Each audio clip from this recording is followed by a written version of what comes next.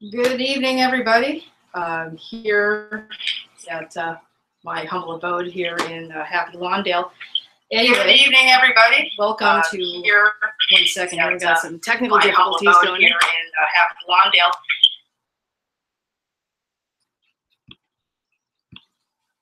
I think that's better now. All right. So anyway, welcome to my live broadcast. Today we're going to be talking about ice hockey goaltender gear.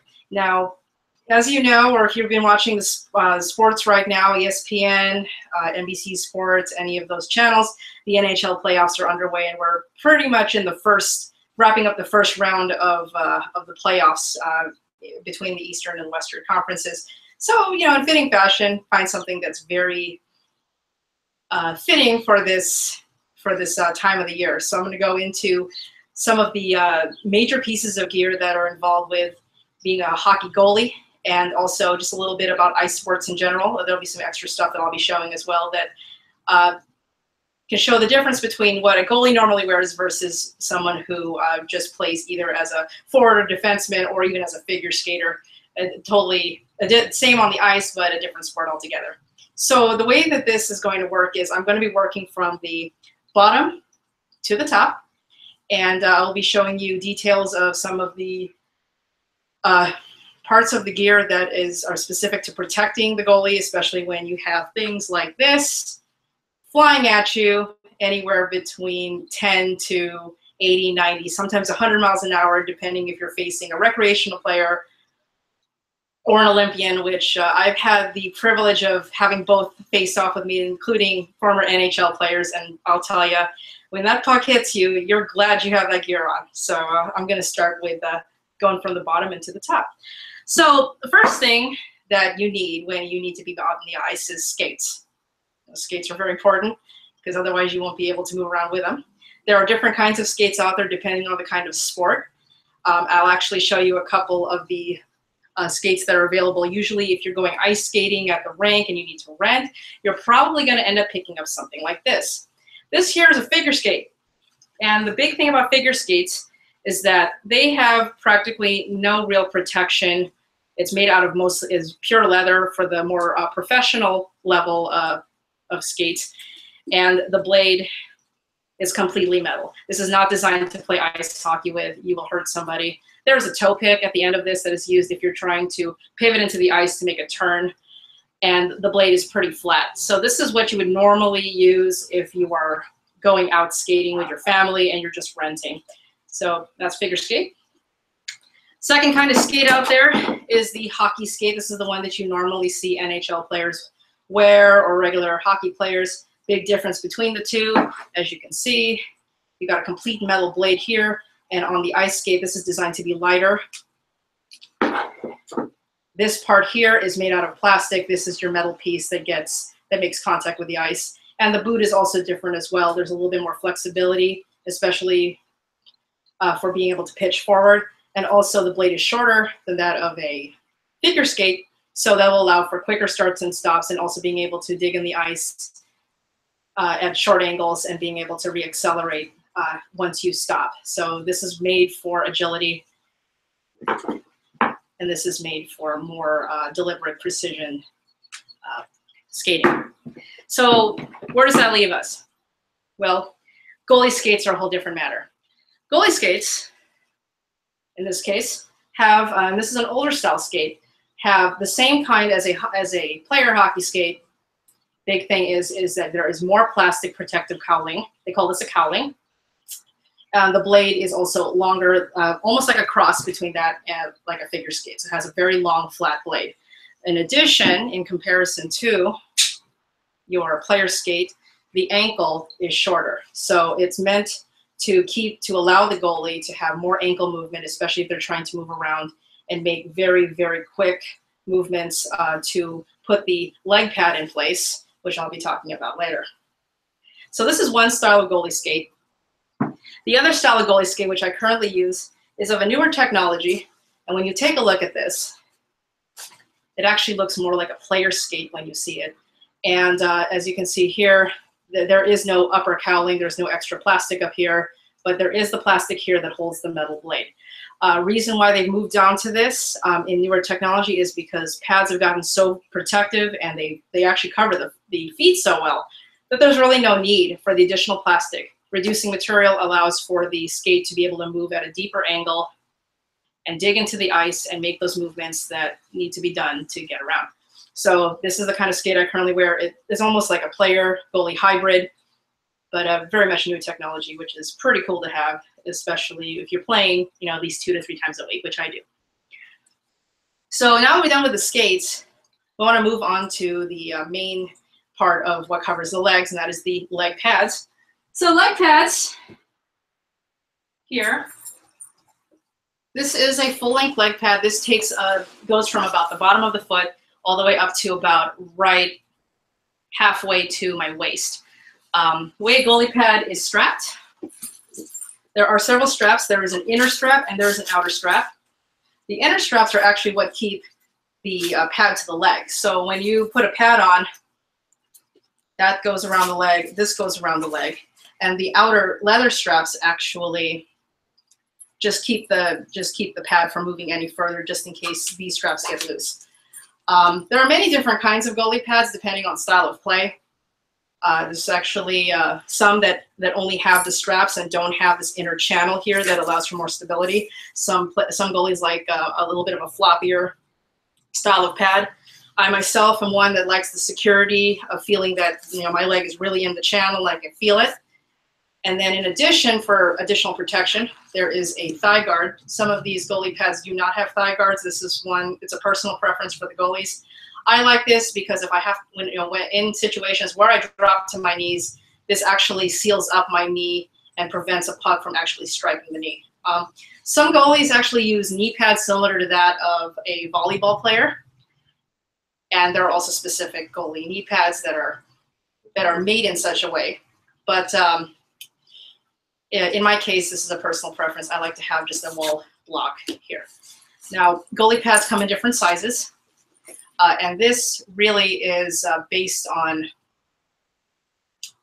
in terms of measurement, you would actually have to measure from the top of the ankle bone all the way to the middle of your knee. They call that the at the knee measurement, and that's actually how you determine the size of a goalie pad.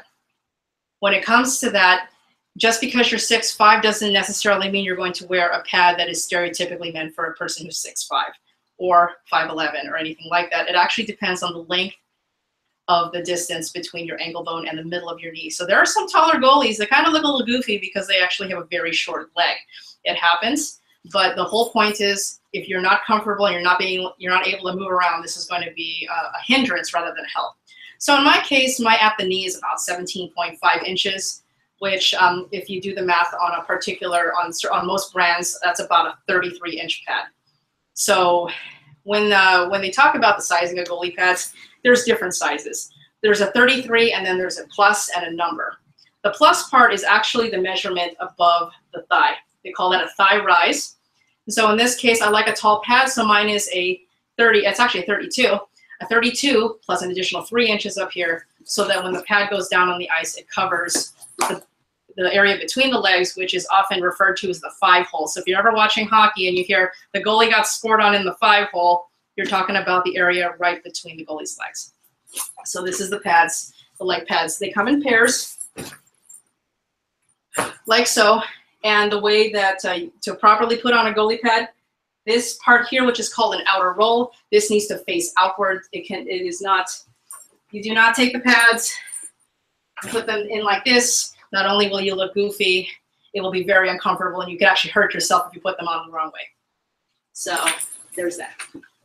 So as we move up the body, the next thing we think about is undergarments. Now, most goalies will wear normal undergarments as a good pair of compression shorts and a nice moisture-wicking shirt.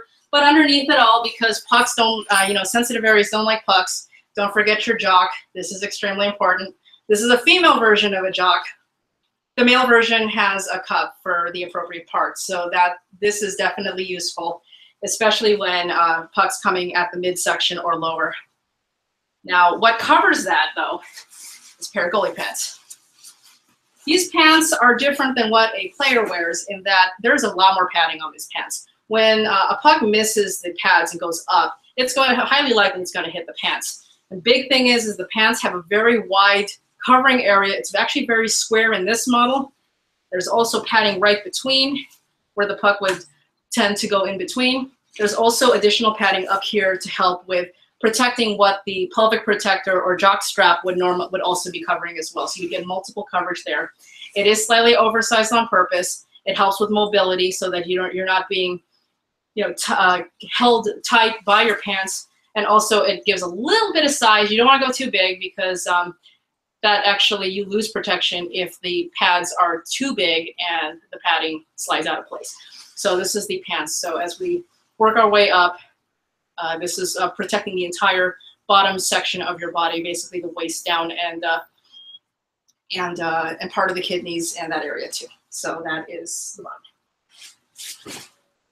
After that, we then go to the chest area.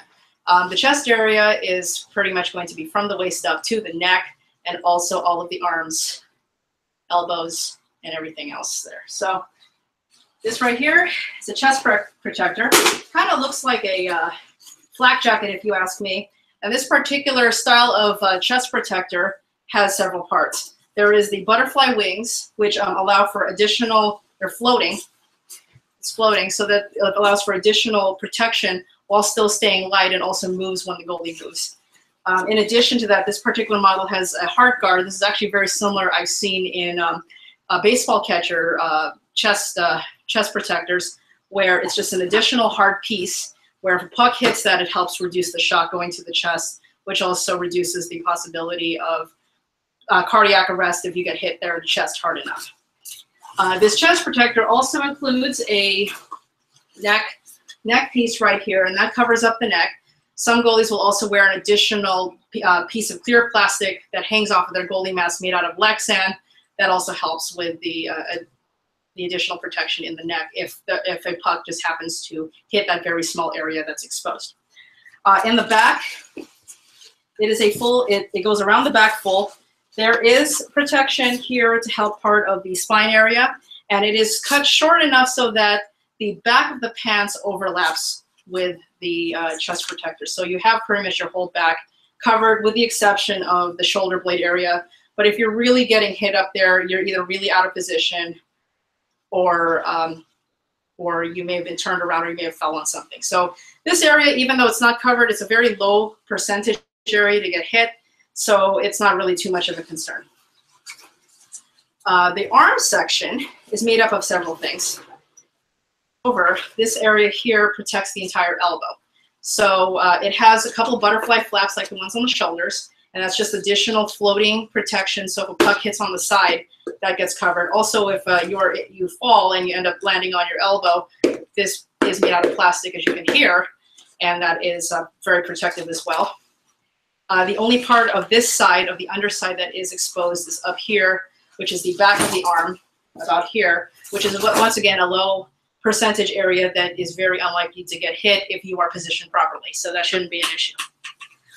In the front, the extra protection actually comes in twofold. With the main part of the chest protector, there's a shoulder piece up here that also can be removed, but I keep it on for extra protection. And that actually overlaps the arm, and leads to a very nice moving arm piece that has all the protection you need without really moving along with you. It just kind of sits there. There's also an additional piece of plastic sitting right here. So when the puck hits that, which is also a high percentage area, this is where a lot of people get hit in the arms, that will bounce off as well. The arms are actually shorter, as you know, you're used to having like a full jacket or a jersey where the arm completely goes to here. The chest protector actually ends here because of the blocker and glove that I'm about to demonstrate next. So here we go. So goalies are split into two types. There's the regular goalie, which is the traditional goalie that you will always see. And then there's one called a full ride or a southpaw, like in boxing. So a regular goalie is a goalie that wears the catching glove on the left hand, and the blocker, which is the box part and wears that on the right. Okay, this is a traditional goalie style. If I were a full right goalie, it would be reversed, where the glove would be over here and the blocker would be over here. So that a full right goalie would be catching with their right hand instead of their left. So I'm going to go into this really quick here. This is a catching glove.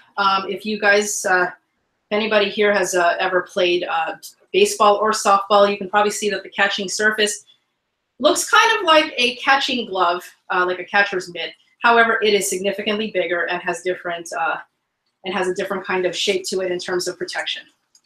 Goalie glove is much bigger in the pocket to allow for a puck when it ends up in here, just eats it alive. Nothing goes anywhere. It's just there. In addition, because of catching surface and also to increase the look of a catching surface and also to increase protection, because as I had mentioned, the chest protector only goes up to here. This is the part that completes it. This is where the puck would hit. This is the wrist area. So cool thing is that these gloves are very easy to take and dry. The entire back comes off completely. So if I were to dry this after a game, I would just open this and then this entire area would just dry off. So you have that. This is your catching glove. And is that. So the blocker, which wherever it went, I gotta find you. Ah, there you are. This blocker is pretty much a flat piece of hard plastic.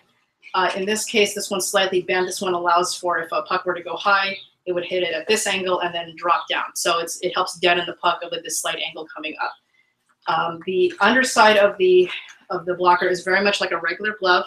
So it has individual fingers. This allows me to hold a stick, which I will show you shortly. And in addition, there are pieces, this area, when I close this into a fist, this entire part here is completely armored. There's no way that anything can get poked in there. That is hard foam and plastic. So if I do get an errant puck, which as you can see from many of the puck marks, this is a 12-year-old blocker that's about to get replaced. It has seen a lot of shots and my hand still lives. So I think it's done its job. Now with a blocker, depending on which, if you're a full right and you're holding it here, or you're a regular and you're holding it here, the type of stick you use is going to differ. But when you do hold the stick, it is held with this particular glove.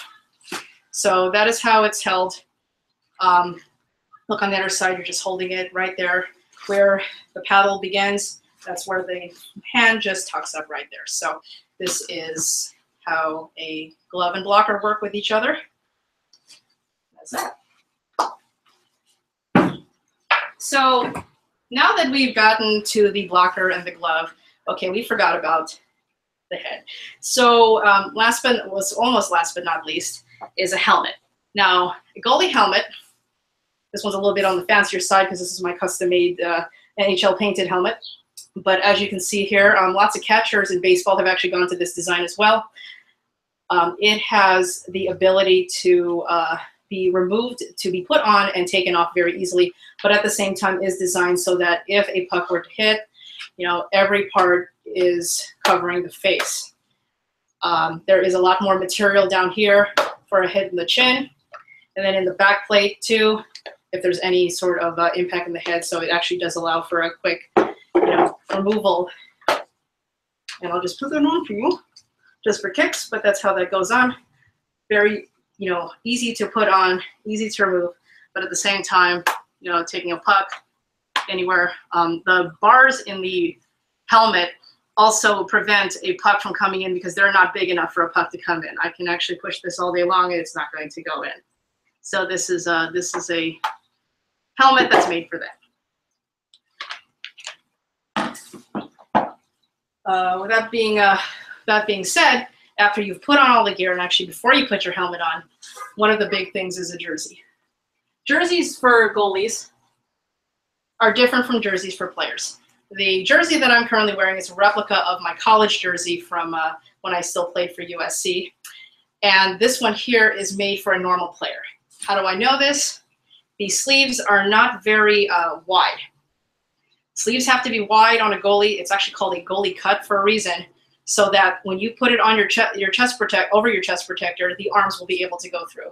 Chest protectors' arms are so wide that they actually require additional material in the sleeve. So in this particular jersey, which is one of my tournament jerseys, the sleeves on this one are extremely wide. They are very wide. This is meant to accommodate a really big chest protector or really big arms. And it is floppy when you look at it this way, but believe me, when you put the jersey on over your chest protector, it really does fill out. And it's also a little bit longer to allow for the extra material that pops out when you do slip this over your head, because your chest protector does come out quite a bit of a ways. And if you are female and happen to have, you know, large boobs, it will stick out even further, even though you do try to strap that down. You do your best. So with that, that concludes my overview of goalie equipment, of ice hockey goalie equipment. Since this is a YouTube presentation, you know, I'd love to hear your comments there on the screen. I won't be able to read them until after the after this recording is over, but definitely like to hear your comments. And once again, I do appreciate you stepping in live tonight to watch all this, and thank you for allowing me to share my hockey experience with you all. So thank you and good night.